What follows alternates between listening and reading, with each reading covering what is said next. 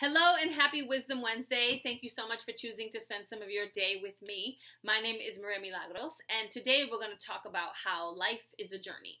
And I don't just want to talk about the cliche, like life is a journey. I want to actually talk about and unpack some of the things that will help you create a life, a journey, an adventure that is more fun, more fulfilling, and more filled with love.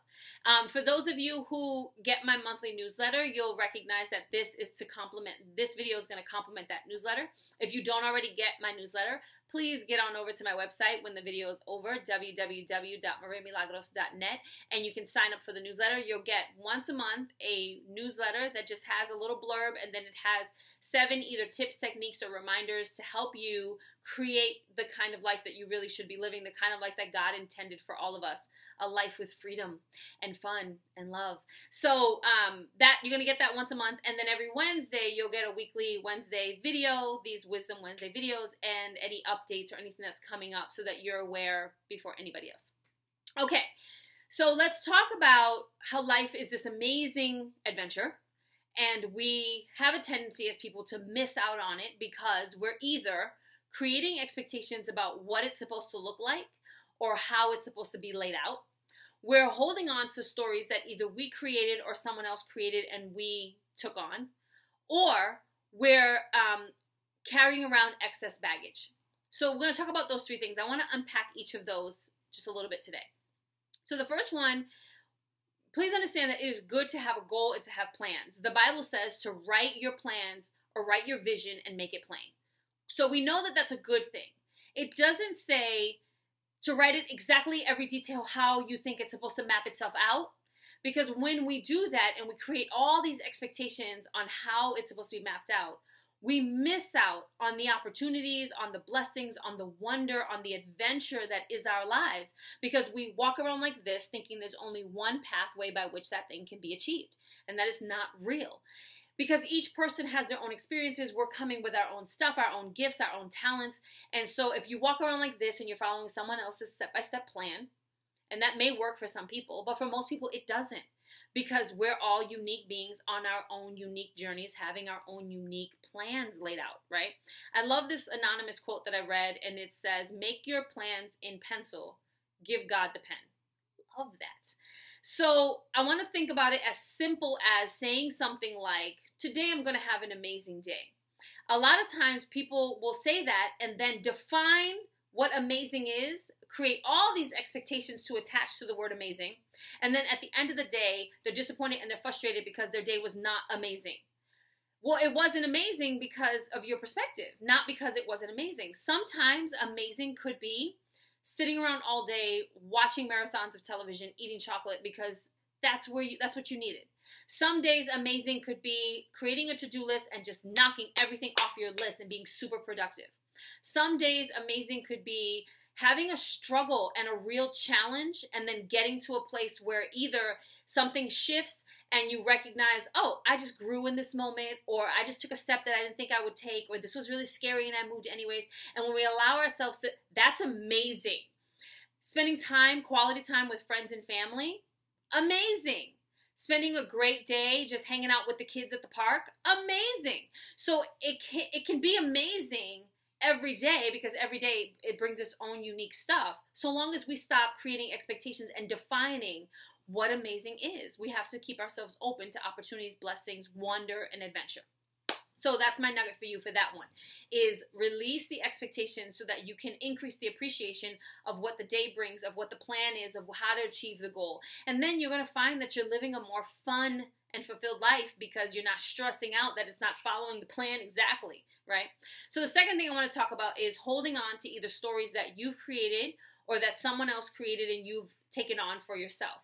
Now, a lot of people that I know say, I was hoping by the time I turned this age, blah, blah, blah, blah, would be done. X, Y, and Z. And when you live like that, and you live in a place where you're waiting for X, Y, and Z, you miss out on A, B, C, D, E, F, G, H, I, J, K, L, you get it, right? You miss out on all that because you're saying it had to look like this, and it doesn't. So now I'm disappointed, and I'm frustrated, and my life is blah, and right? Now, I'm telling you from experience, when I turned 30, I had a good week of like a crisis in my brain.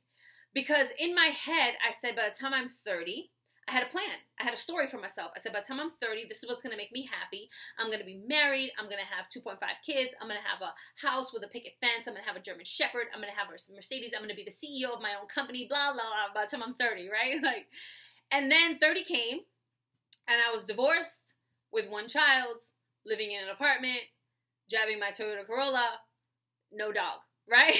And then I had this moment where I really had to go through this gratitude shift and say, no, you don't have a Mercedes, but you have a Toyota Corolla, and it's paid off, and it's yours, and it's gold, right? And no, you don't, you're divorced, and you're not married right now, but being divorced doesn't mean that the relationship wasn't successful. I have this amazing daughter, and we both recognize that it wasn't a healthy place to be. Bonus. No, I don't have 2.5 kids, but I have this amazing child that I get to pour all of myself into, and I get to raise, and I get to love on. I don't have a dog, but I don't really want to walk an animal 3-4 times a day. I don't really want to have to take them to a dog park. I don't want to clean up their poop. That's the truth. So sometimes we hold on to these stories that we created for ourselves in our lives. And when we do that, again, we're living like this on our journey.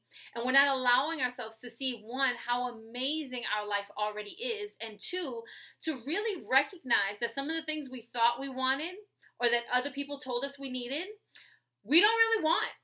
Right now, in this moment, I love my apartment. I love my apartment. This is my home. I love this place. I love my car. It gets me everywhere I need to go, and it's so cheap on gas. I can fill up on gas in such a little money. I love my daughter. I love my pets, my fur baby, right? Like, I'm so in love with my life right now, and it didn't look like what I thought it needed to look like in order for me to love it.